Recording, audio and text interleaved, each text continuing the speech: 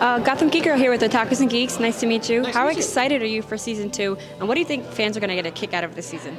Oh my god, I hope they get a kick out of our new cast, the people joining our cast.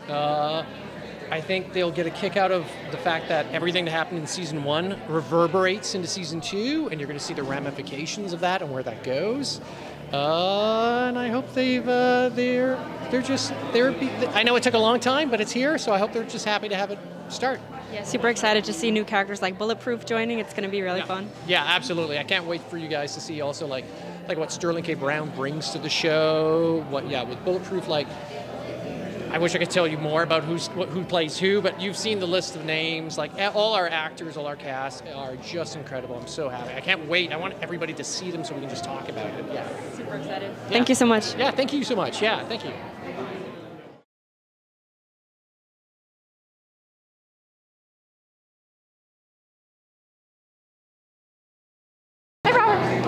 Hey Robert, how's it going? How's your Comic-Con been? Great, it's been great. Having a good time. All right, super excited for Season 2. Not as excited as I am.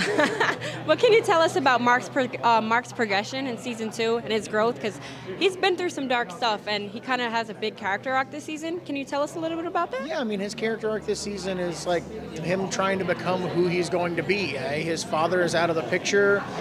There's no end of pressure on him to take the mantle and kind of fill the void left by Omni-Man's absence on the Earth. And it's really about him, realizing what the pressures of superhero life are, and will he rise to the occasion or will he crush under the pressure?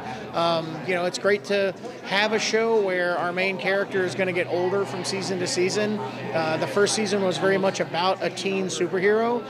Very soon it'll be about a young adult superhero, and hopefully if we get to continue, we'll get to see Mark grow into his old age as I have. And then I guess, can you tell us about any of the new characters coming in this season, like Bulletproof, and kind of how they're going to interact? Yeah, I mean, Bulletproof is a huge part of the Guardians of the Globe, an expansion of that team as Immortal joins the roster. I guess I'm spoiling things now. But yeah, and he's, played by Jay Farrow. Great character. He's somebody that's super confident, super matter of fact. Hits the ground running and is a really cool superhero. We've also got Shapesmith coming in, who's a bit of an oddball. He's, from Mars. He's hiding on Earth. We saw a little glimpse of him in Season 1, but, now we've got Ben Schwartz playing him because he actually speaks in Season 2.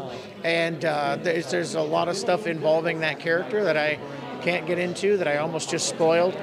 So yeah, there's a big storyline surrounding him that's really exciting. Thank you so much, Rob. Thanks a lot. Great talking to you. Have a great time. All right, we'll do.